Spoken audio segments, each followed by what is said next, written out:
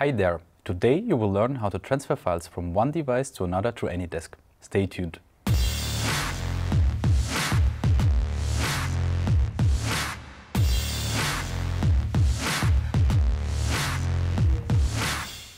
Hey, Sergey with AnyDesk Shortcuts.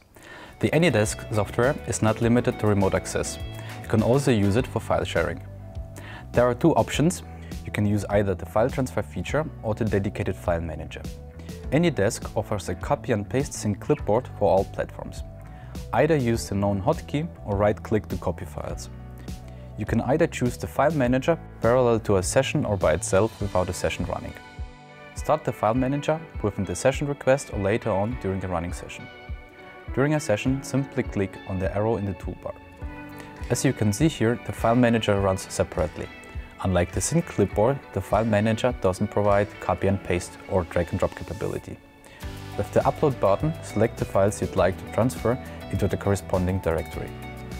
With the download button, you can retrieve files from the remote device. This device is your current directory, which is always displayed on the left. Remote device is the directory of your partnering device. It is always displayed on the right side in the file manager.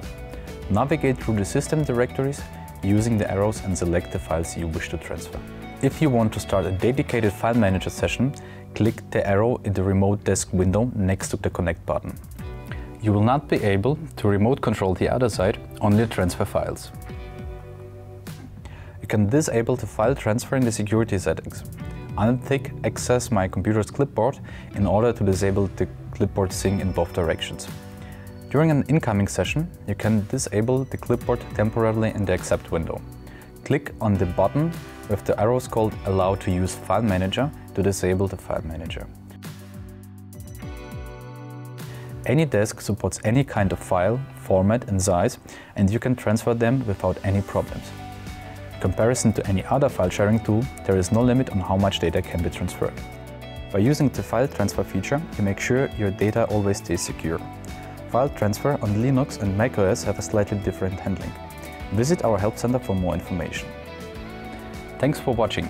Start transferring your files now and don't forget to subscribe to our newsletter and our YouTube channel. See you soon.